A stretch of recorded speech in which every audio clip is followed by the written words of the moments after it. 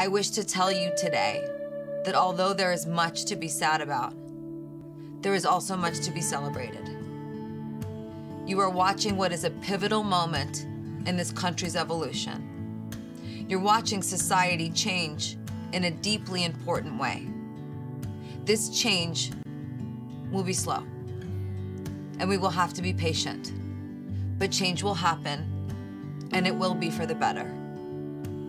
In rewriting my speech, I asked myself how I viewed racism in America as it relates to graduation. When I looked past the rage that I feel about the systemic oppression and physical and emotional violence that has tortured the Black community endlessly, my mind turned to nature. When I think about racism in America, I imagine a broad forest filled densely with tall trees. Trees as old as this country itself. Trees that were planted with racist seeds.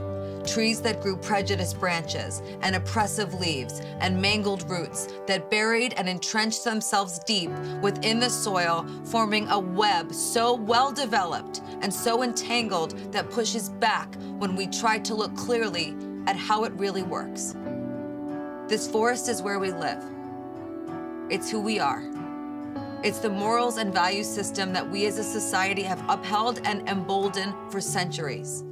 I make this analog between racism and nature in this country because it's as pervasive and as real as nature. It is some part of everything the light touches.